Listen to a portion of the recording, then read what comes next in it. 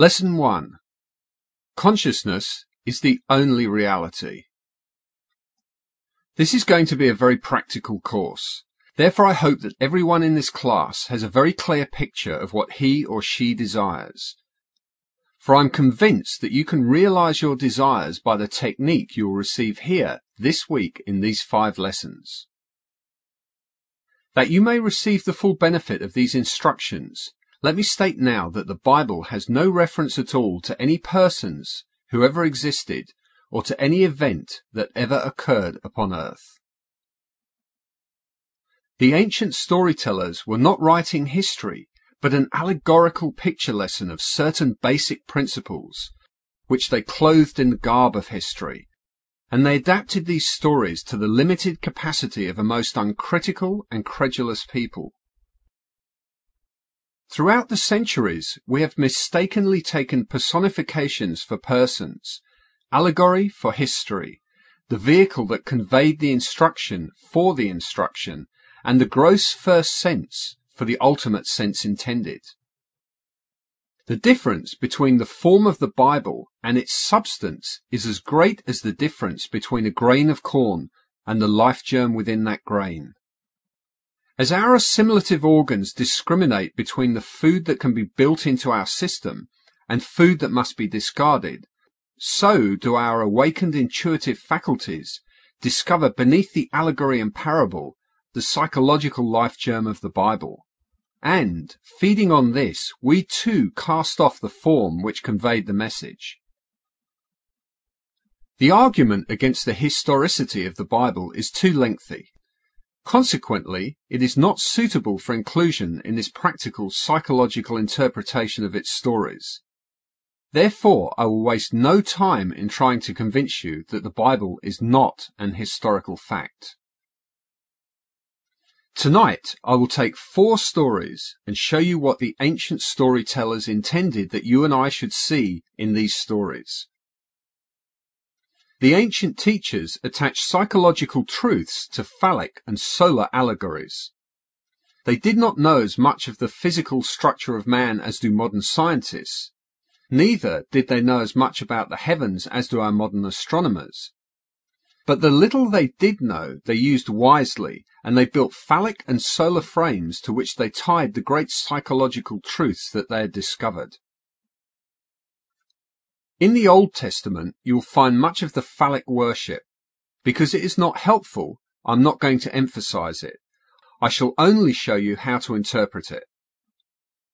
Before we come to the first of the psychological dramas that you and I may use in a practical sense, let me state the 2 outstanding names of the Bible. The one you and I translate as God or Jehovah, and the one we call his Son, which we have as Jesus. The ancients spelled these names by using little symbols. The ancient tongue, called the Hebraic language, was not a tongue that you exploded with the breath. It was a mystical language never uttered by man. Those who understood it as mathematicians understand symbols of higher mathematics. It is not something people use to convey thought as I now use the English language.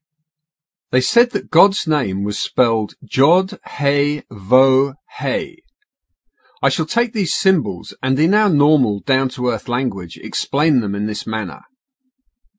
The first letter, Jod, in the name God, is a hand or a seed. Not just a hand, but the hand of the director. If there is one organ of man that discriminates and sets him apart from the entire world of creation, it is his hand. What we call a hand in the anthropoid ape is not a hand. It is used only for the purpose of conveying food to the mouth, or to swing from branch to branch. Man's hand fashions, it molds. You cannot really express yourself without the hand. This is the builder's hand, the hand of the director. It directs and molds and builds within your world. The ancient storytellers called the first letter Jod, the hand, or the absolute seed out of which the whole of creation will come. To the second letter, He, they gave the symbol of a window. A window is an eye. The window is to the house what the eye is to the body. The third letter, vo, they called a nail. A nail is used for the purpose of binding things together. The conjunction and in the Hebraic tongue is simply the third letter, or vo. If I want to say man and woman, I put vo in the middle. It binds them together. The fourth and last letter, he, is another window or eye. In this modern, down-to-earth language of ours, you can forget eyes and windows and hands and look at it in this manner. You are seated here now. This first letter, Jod, is your I amness, your awareness. You are aware of being aware. That is the first letter. Out of this awareness, all states of awareness come. The second letter, he, called an I, is your imagination, your ability to perceive. You imagine or perceive something which seems to be other than self, as though you were lost in reverie and contemplated mental states in a detached manner, making the thinker and his thoughts separate entities. The third letter, vo, is your ability to feel you are that which you desire to be. As you feel it, you are it. You become aware of being it. To walk as though you were what you want to be is to take your desire out of the imaginary world and put the vo upon it. You have completed the drama of creation. I am aware of something, then I become aware of actually being that of which I was aware. The fourth and last letter in the name of God is another he, another I, meaning the visible, objective world which constantly bears witness of that which I am conscious of being. You do nothing about the objective world. It always molds itself in harmony with that which you are conscious of being. You are told this is the name by which all things are made, and without it there is nothing made that is made. The name is simply what you have now as you are seated here. You are conscious of being, aren't you? Certainly you are. You are also conscious of something that is other than yourself, the room, the furniture, the people. You may be selective now.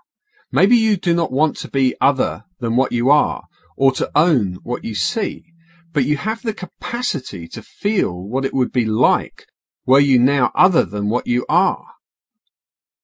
As you assume that you are that which you want to be, you have completed the name of God, or the Jod He Vo He. The final result, the objectification of your assumption, is not your concern. It will come into view automatically as you assume the consciousness of being it. Now let us turn to the Son's name, for he gives the Son dominion over the world. You are that Son. You are the great Joshua or Jesus of the Bible. You know the name Joshua or Jehovah we have anglicized as Jesus. The Son's name is almost like the Father's name. The first three letters of the Father's name are the first three letters of the Son's name, Jod He Vo. Then you add a shin and an ayin, making the Son's name Jod He Vo Shin Ayin. You have heard what the first three are, Jod He Vo. Jod means that you're aware, He means that you're aware of something, and Vo means that you became aware of being that of which you are aware. You have dominion because you have the ability to conceive and to become that which you conceive. That is the power of creation. But why is a shin put in the name of the Son? Because of the infinite mercy of our Father. Mind you, the Father and the Son are one. But when the Father becomes conscious of being man, he puts within the condition called man that which he did not give unto himself. He puts a shin for this purpose. A shin is symbolized as a tooth. A tooth is that which consumes, that which devours. I must have within me the power to consume that which I now dislike. I, in my ignorance, brought to birth certain things I now dislike and would like to leave behind me. Were there not within me the flames that would consume it, I would be condemned forever to live in a world of all my mistakes. But there is a shin, or a flame, within the name of the sun, which allows that sun to become detached from states he formerly expressed within the world. Man is incapable of seeing other than the contents of his own consciousness. If I now become detached in consciousness from this room by turning my attention away from it, then I'm no longer conscious of it. There is something in me that devours it within me. It can only live within my objective world if I keep it alive within my consciousness. It is the shin, or a tooth in the Son's name, that gives him absolute dominion. Why could it have not been in the Father's name? For this simple reason: nothing can cease to be in the Father. Even the unlovely things cannot cease to be. If I once give it expression, for ever and ever it remains locked within the dimensionally greater self, which is the Father. But I would not like to keep alive within my world all of my mistakes. So I, in my infinite mercy, gave to myself, when I became man, the power to become detached from these things that I, in my ignorance, brought to birth in my world. These are the two names which give you dominion. You have dominion if, as you walk the earth, you know that your consciousness is God, the one and only reality. You become aware of something you would like to express or possess. You have the ability to feel that you are and possess that which but a moment before was imaginary. The final result, the embodying of your assumption, is completely outside of the offices of a three-dimensional mind. It comes to birth in a way that no man knows. If these two names are clear in your mind's eye, you will see that they are your eternal names. As you sit here, you are this Jod He Vo He. You are the Jod He Vo Shin Ayin. The stories of the Bible concern themselves exclusively with the power of imagination. They are really dramatizations of the technique of prayer, for prayer is the secret of changing the future. The Bible reveals the key by which man enters a dimensionally larger world for the purpose of changing the conditions of the lesser world in which he lives. A prayer granted implies that something is done in consequence of the prayer, which otherwise would not have been done. Therefore, man is the spring of action, the directing mind, the one who grants the prayer. The stories of the Bible contain a powerful challenge to the thinking capacity of man. The underlying truth that they are psychological dramas and not historical facts demands reiteration inasmuch as it is the only justification for the stories. With a little imagination, we may easily trace the psychological sense in all the stories of the Bible.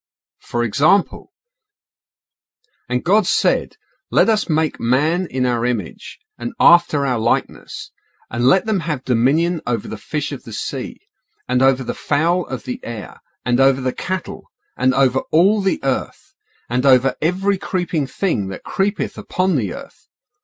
So God created man in his own image. In the image of God created he him." Genesis 1:26-27. Here, in the first chapter of the Bible, the ancient teachers laid out the foundation that God and man are one, and that man has dominion over all the earth. If God and man are one, then God can never be so far off as even to be near, for nearness implies separation. The question arises, what is God? God is man's consciousness, his awareness, his I amness. The drama of life is a psychological one in which we bring circumstances to pass by our attitudes rather than by our acts. The cornerstone on which all things are based is man's concept of himself. He acts as he does and has the experience that he does because his concept of himself is what it is and for no other reason. Had he a different concept of himself, he would act differently and have different experiences.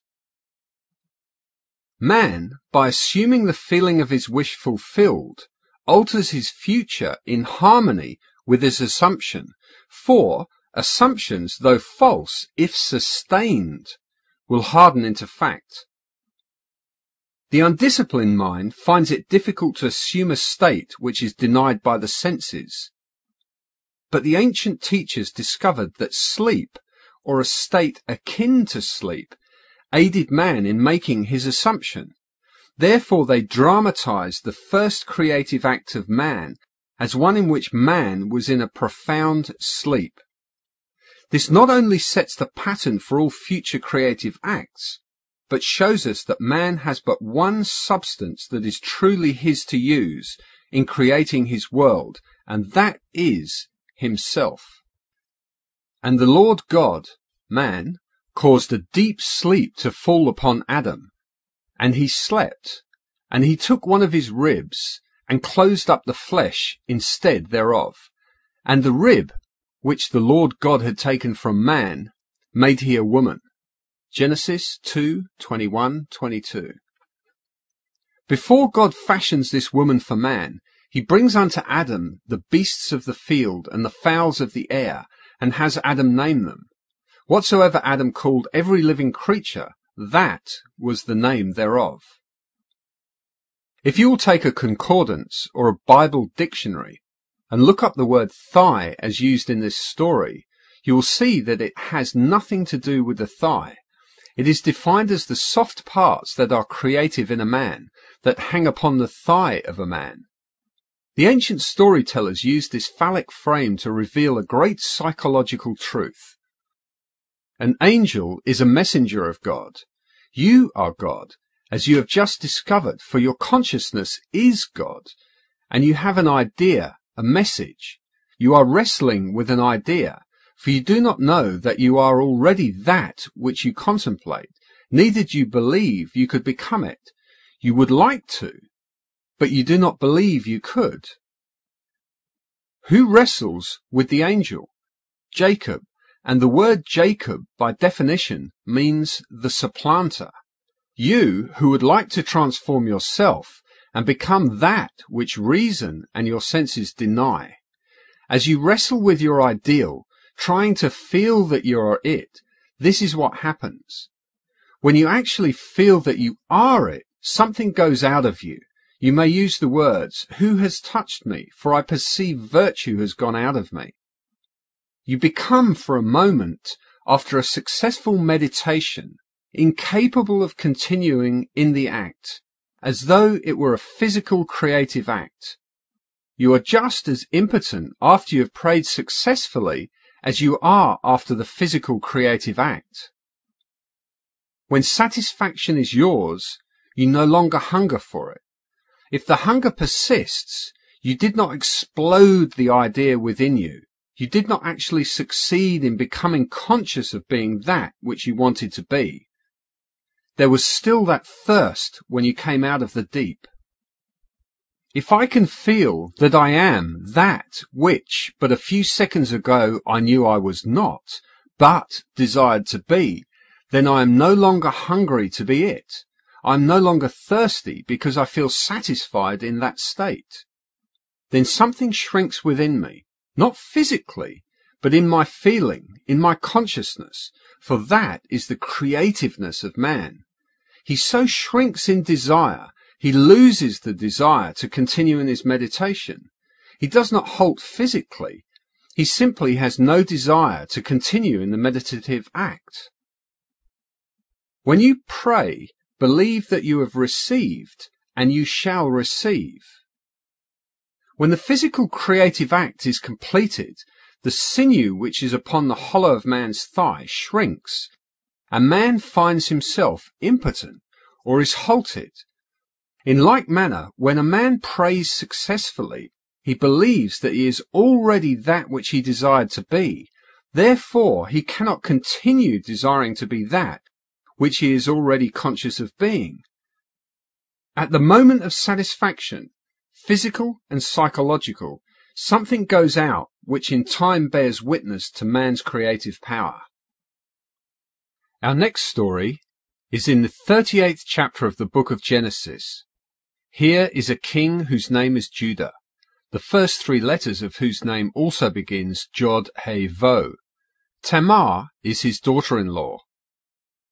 The word Tamar means a palm tree, or the most beautiful, the most comely. She is gracious and beautiful to look on, and is called a palm tree. A tall, stately palm tree blossoms even in the desert. Wherever it is, there is an oasis. When you see the palm tree in the desert, there will be found what you seek most in that parched land. There is nothing more desirable to a man moving across a desert than the sight of a palm tree. In our case, to be practical, our objective is the palm tree. That is, the stately, beautiful one that we seek. Whatever it is that you and I want, what we truly desire, is personified in the story as Tamar the beautiful. We are told she dresses herself in the veils of a harlot and sits in the public place.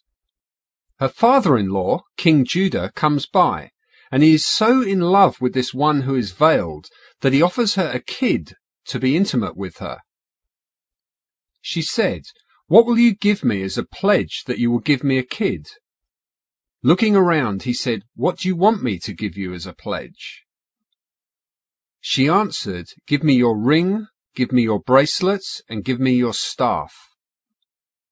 Whereupon he took from his hand the ring and the bracelet, and gave them to her along with his scepter. And he went in unto her, and knew her, and she bore him a son. That is the story. Now for the interpretation. Man has one gift that is truly his to give, and that is himself. He has no other gift. As told you in the very first creative act of Adam begetting the woman out of himself, there was no other substance in the world but himself, with which he could fashion the object of his desire. In the like manner, Judah had but one gift that was truly his to give, himself, as the ring and the bracelet and the staff symbolized, for these were the symbols of his kingship. Man offers that which is not himself, but life demands that he give the one thing that symbolizes himself. Give me your ring, give me your bracelet, give me your scepter. These make the king. When he gives them, he gives of himself. You are the great King Judah. Before you can know your Tamar and make her bear your likeness in the world, you must go in unto her and give of yourself. Suppose I want security. I cannot get it by knowing people who have it. I cannot get it by pulling strings. I must be conscious of being secure. Let us say I want to be healthy. Pills will not do it. Diet or climate will not do it. I must become conscious of being healthy by assuming the feeling of being healthy. Perhaps I want to be lifted up in this world. Merely looking at kings and presidents and noble people and living in their reflection will not make me dignified. I must become conscious of being noble and dignified and walk as though I were that which I now want to be.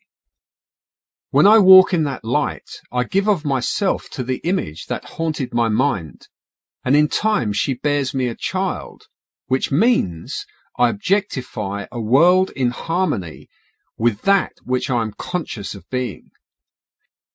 You are King Judah, and you are also Tamar. When you become conscious of being that which you want to be, you are Tamar. Then you crystallize your desire within the world round about you. No matter what stories you read in the Bible, no matter how many characters these ancient storytellers introduced into the drama, there is one thing you and I must always bear in mind.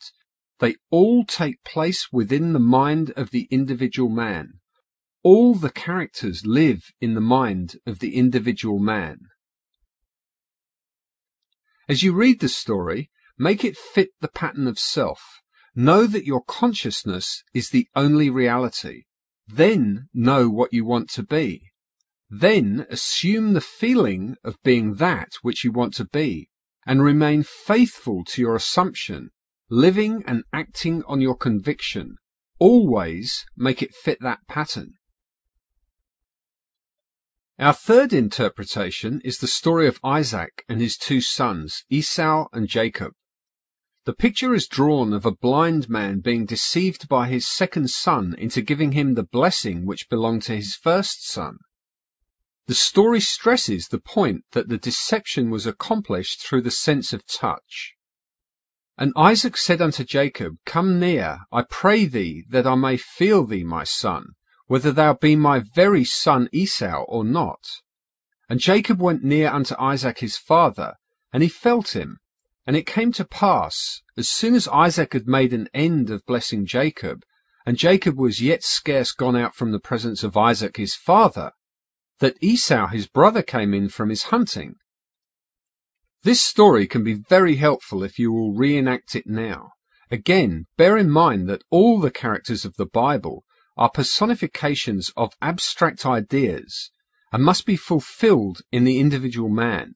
You are the blind father and both sons. Isaac is old and blind, and sensing the approach of death calls his first son Esau a rough, hairy boy, and sends him into the woods that he may bring in some venison. The second son, Jacob, a smooth-skinned boy, overheard the request of his father. Desiring the birthright of his brother, Jacob, the smooth-skinned son, slaughtered one of his father's flock and skinned it. Then, dressed in the hairy skins of the kid he had slaughtered, he came through subtlety and betrayed his father into believing that he was Esau. The father said, Come close, my son, that I may feel you. I cannot see, but come, that I may feel. Note the stress that is placed upon feeling in this story. He came close, and the father said to him, The voice is Jacob's voice, but the hands are the hands of Esau. And feeling this roughness, the reality of the son Esau, he pronounced a blessing and gave it to Jacob. You are told in this story that as Isaac pronounced the blessing, and Jacob had scarcely gone out from his presence, that his brother Esau came in from his hunting. This is an important verse. Do not become distressed in our practical approach to it, for as you sit here, you too are Isaac. The room in which you are seated is your present Esau. This is the rough or sensibly known world, known by reason of your bodily organs. All of your senses bear witness to the fact that you are here in this room. Everything tells you that you are here, but perhaps you do not want to be here. You can apply this toward any objective. The room in which you are seated at any time, the environment in which you are placed, this is your rough or sensibly known world, or son, which is personified in the story as Esau. What you would like, in place of what you have or are, is your smooth-skinned state, or Jacob, the supplanter. You do not send your visible world hunting, as so many people do, by denial. By saying it does not exist, you make it all the more real. Instead, you simply remove your attention from the region of sensation, which at this moment is the room round about you, and you concentrate your attention on that which you want to put in its place, that which you want to make real. In concentrating on your objective, the secret is to bring it here. You must make elsewhere here, and then now imagine that your objective is so close that you can feel it. Suppose at this very moment I want a piano here in this room.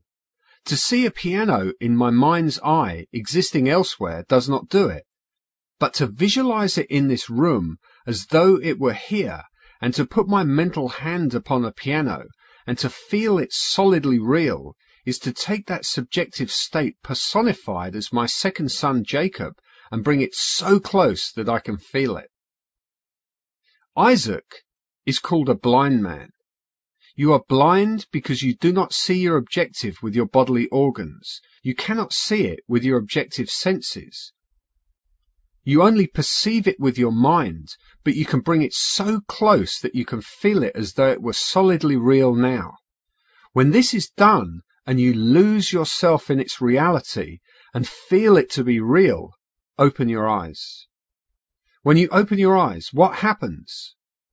The room that you had shut out but a moment ago returns from the hunt.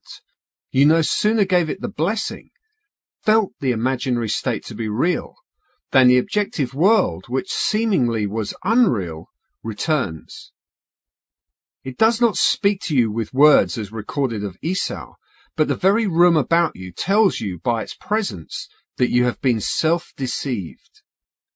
It tells you that when you lost yourself in contemplation, feeling that you are now what you wanted to be, feeling that you now possess what you desire to possess, that you were simply deceiving self.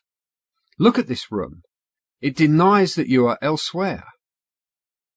If you know the law, you now say, even though your brother came through subtlety and betrayed me and took your birthright, I gave him your blessing and I cannot retract. In other words, you remain faithful to this subjective reality and you do not take back from it the power of its birth. You gave it the right of birth and it is going to become objective within this world of yours. There is no room in this limited space of yours for two things to occupy the same space at the same time. By making the subjective real, it resurrects itself within your world. Take the idea that you want to embody and assume that you are already it. Lose yourself in feeling this assumption is solidly real, and you give it this sense of reality. You have given it the blessing which belongs to the objective world, and you do not have to aid its birth any more than you have to aid the birth of a child, or a seed you plant in the ground. The seed you plant grows unaided by a man, for it contains within itself all the power and all the plans necessary for self-expression. You can this night reenact the drama of Isaac blessing his second son and see what happens in the immediate future in your world. Your present environment vanishes. All the circumstances of life change and make way for the coming of that to which you have given your life. As you walk, knowing that you are what you wanted to be, you objectify it without the assistance of another. The fourth story for tonight is taken from the last of the books attributed to Moses. If you need proof that Moses did not write it, read the story carefully. It is found in the 34th chapter of the book of Deuteronomy. Ask any priest or rabbi, who is the author of this book, and they will tell you that Moses wrote it. In the 34th chapter of Deuteronomy, you will read of a man writing his own obituary. That is, Moses wrote this chapter. A man may sit down and write what he would like to have placed upon his tombstone, but here is a man who writes his own obituary, and then he dies, and so completely rubs himself out that he defies posterity to find where he has buried himself. So Moses, the servant of the Lord, died there in the land of Moab, according to the word of the Lord, and he buried him in a valley in the land of Moab, over against Beth-peor, but no man knoweth of his sepulchre until this day. And Moses was 120 years old when he died. His eye was not dim, nor his natural force abated. You must this night, not tomorrow, learn the technique of writing your own obituary, and so completely die to what you are that no man in this world can tell you where you buried the old man. If you are now ill and you want to become well, and I know you by reason of the fact that you are ill, where can you point and tell me you buried the sick one?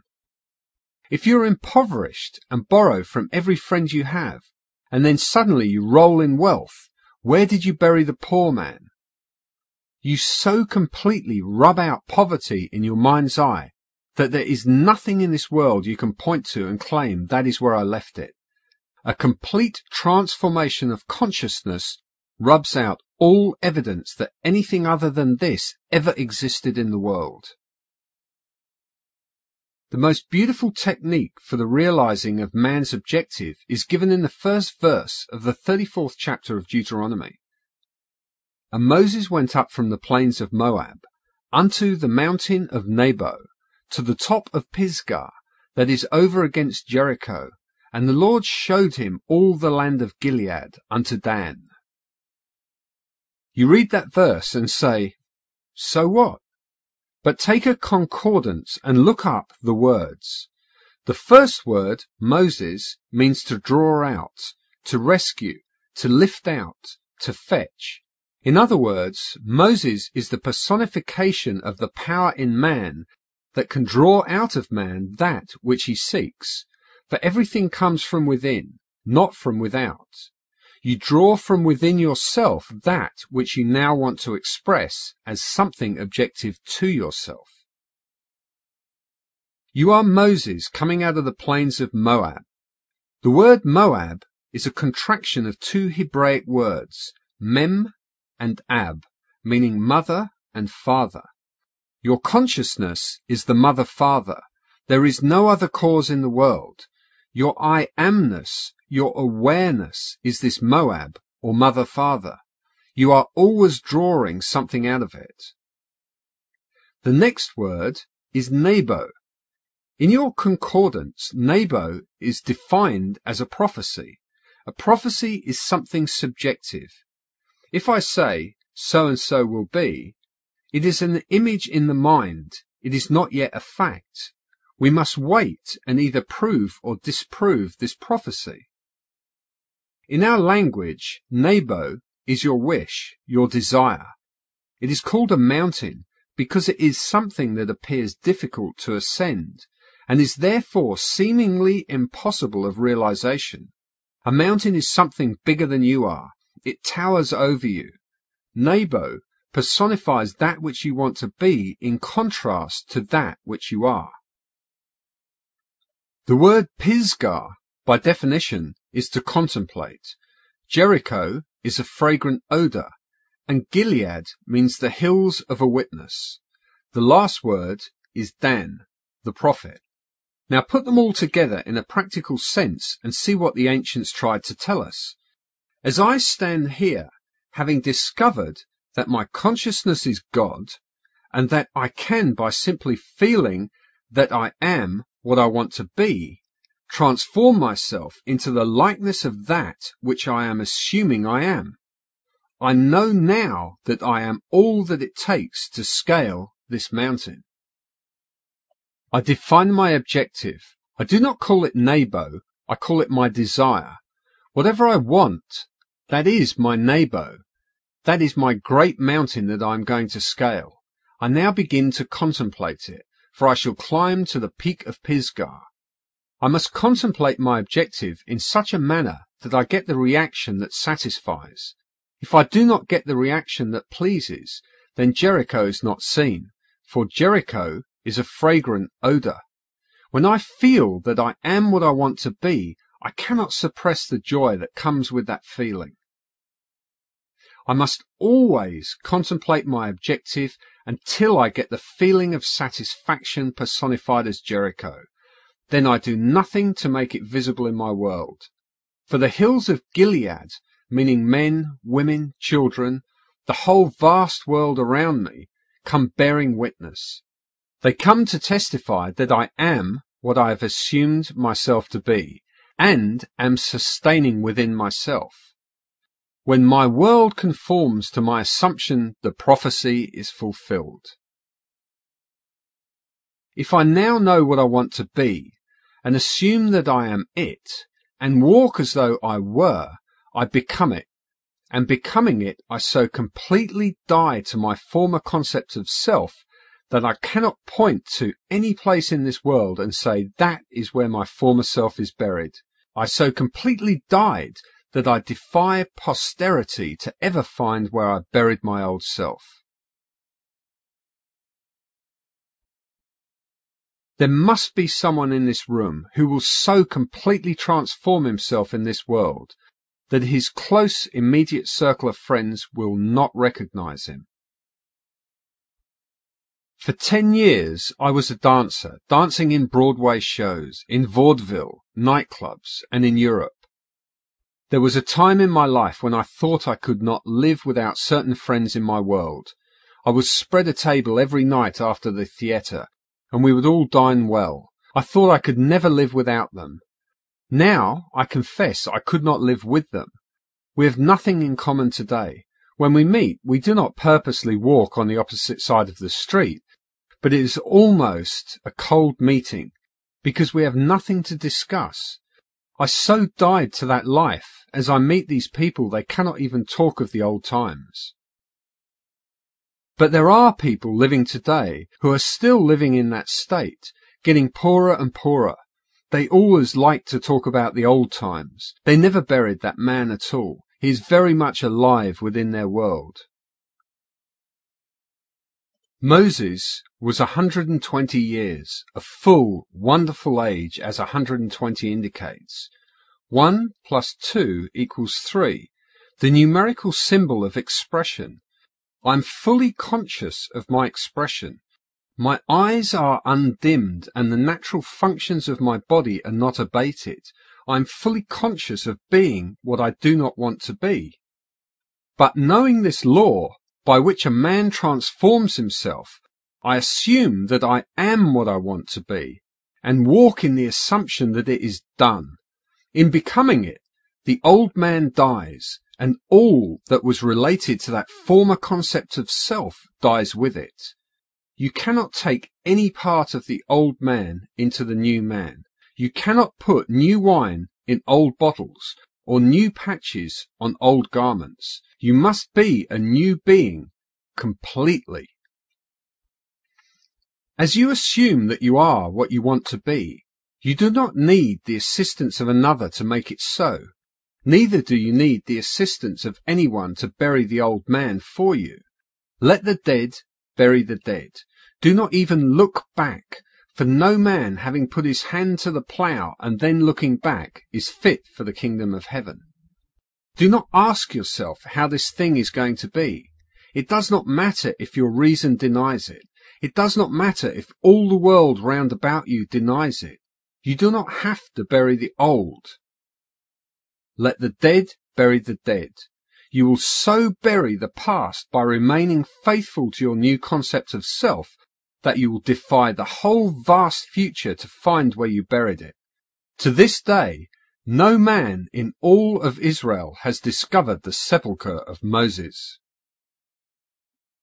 These are the 4 stories I promised you tonight. You must apply them every day of your life.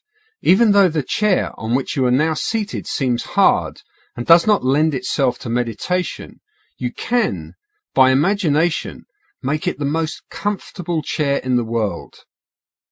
Let me now define the technique as I want you to employ it. I trust each one of you came here tonight with a clear picture of your desire. Do not say it is impossible.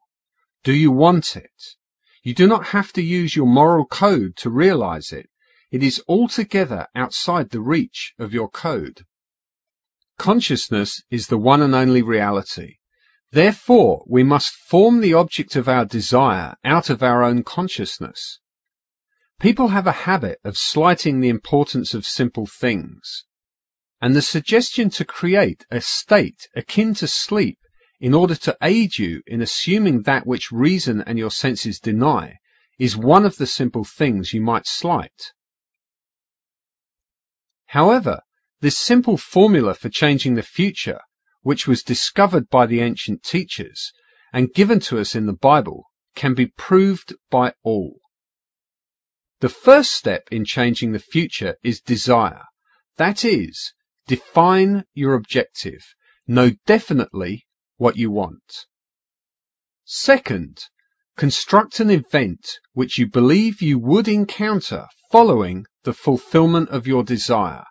An event which implies fulfillment of your desire. Something which will have the action of self-predominant. The third step is to immobilize the physical body and induce a state akin to sleep. Then mentally feel yourself right into the proposed action. Imagine all the while that you are actually performing the action, here and now. You must participate in the imaginary action, not merely stand back and look on, but feel that you are actually performing the action, so that the imaginary sensation is real to you. It is important always to remember that the proposed action must be one which follows the fulfillment of your desire, one which implies fulfillment. For example, suppose you desired a promotion in the office, then being congratulated would be an event you would encounter following the fulfillment of your desire. Having selected this action as the one you will experience in imagination to imply promotion in the office, immobilize your physical body and induce a state bordering on sleep, a drowsy state, but one in which you are still able to control the direction of your thoughts, a state in which you are attentive without effort. Then visualize a friend standing before you. Put your imaginary hand into his. Feel it to be solid and real, and carry on an imaginary conversation with him in harmony with the feeling of having been promoted. You do not visualize yourself at a distance in point of space, and at a distance in point of time being congratulated on your good fortune. Instead, you make elsewhere, here, and the future, now. The difference between feeling yourself in action here and now, and visualizing yourself in action as though you were on a motion picture screen, is the difference between success and failure. The difference will be appreciated if you will now visualize yourself climbing a ladder. Then, with eyelids closed, imagine that a ladder is right in front of you and feel yourself actually climbing it. Experience has taught me to restrict the imaginary action which implies the fulfillment of the desire, to condense the idea into a single act, and to reenact it over and over again until it has the feeling of reality. Otherwise, your action will wander off along an associational track, and hosts of associated images will be presented to your attention, and in a few seconds they will lead you hundreds of miles away from your objective in point of space, and years away in point of time. If you decide to climb a particular flight of stairs, because that is the likely event to follow the fulfillment of your desire, then you must restrict the action to climbing that particular flight of stairs. Should your attention wander off, bring it back to its task of climbing that flight of stairs, and keep on doing so until the imaginary action has all the solidity and distinctness of reality. The idea must be maintained in the mind without any sensible effort on your part. You must, with the minimum of effort, permeate the mind with the feeling of the wish fulfilled.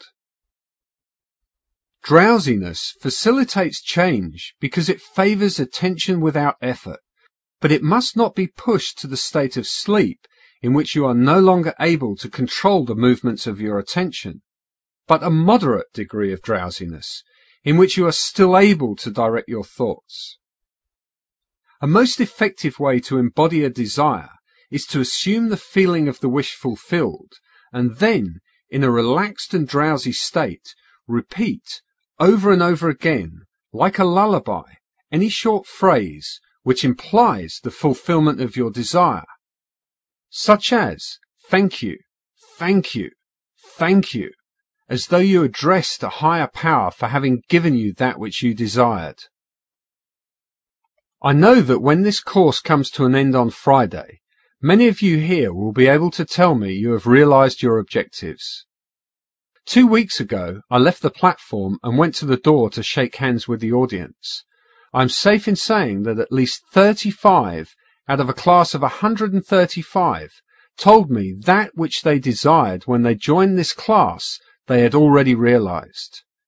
This happened only 2 weeks ago. I did nothing to bring it to pass save to give them this technique of prayer.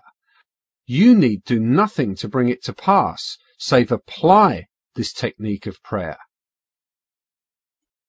With your eyes closed and your physical body immobilized, induce a state akin to sleep and enter into the action as though you were an actor playing the part. Experience in imagination what you would experience in the flesh were you now in possession of your objective. Make elsewhere here and then now. And the greater you, using a larger focus, will use all means and call them good, which tend towards the production of that which you have assumed. You are relieved of all responsibility to make it so, because as you imagine and feel that it is so, your dimensionally larger self determines the means. Do not think for one moment that someone is going to be injured in order to make it so, or that someone is going to be disappointed. It is still not your concern. I must drive this home. Too many of us, schooled in different walks of life, are so concerned about the other. You ask, if I get what I want, will it not imply injury to another? There are ways you know not of, so do not be concerned. Close your eyes now, because we are going to be in a long silence. Soon you'll become so lost in contemplation, feeling that you are what you want to be, that you will be totally unconscious to the fact that you are in this room with others. You will receive a shock when you open your eyes and discover we are here. It should be a shock when you open your eyes and discover that you're not actually that which, a moment before, you felt you were or felt you possessed. Now we will go into the deep. Welcome back. I need not remind you that you are now that which you have assumed you are. Do not discuss it with anyone, not even self.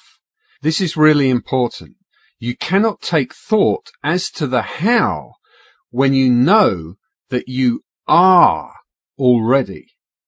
Your three-dimensional reasoning, which is a very limited reasoning indeed, should not be brought into this drama. It does not know. What you have just felt to be true is true. Let no man tell you that you should not have it. What you feel that you have, you will have.